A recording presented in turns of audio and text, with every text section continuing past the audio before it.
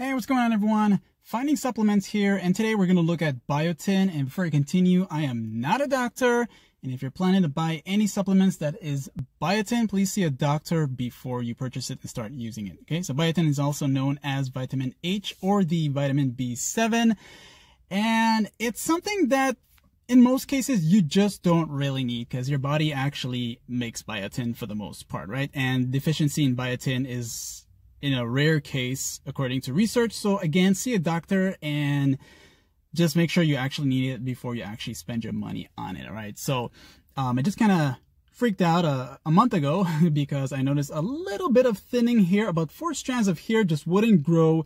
So I started doing some research once again, going crazy, and I realized that biotin plays a huge role in your hair. So went ahead and grabbed one of them, and then I realized that I just don't need it. Anyway, so for the most part, the benefits of biotin is mainly, and you'll see this everywhere you go, for the hair, your skin, and like brittle nails and so forth. And being that it's a B vitamin, it does help with your metabolism, and it helps with converting the food that you consume throughout the day into energy. So if you're feeling sluggish and being a part of the B vitamin group, I should say, then maybe it could be something for you to look into. Okay, but again, check a doctor before purchasing these things. Now, you take these things with a meal, and this one in particular, you take 1 small soft gel. It has the coconut oil to help with absorption.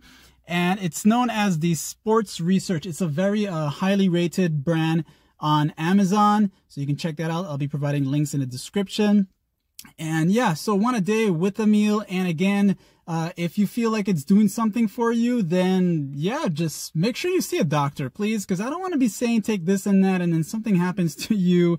And, you know, you start coming back here and saying that I'm the guy that said to do that. Okay, so again, please see a doctor before you actually take this thing. That's how the soft gel looks. It's very small, easy to consume.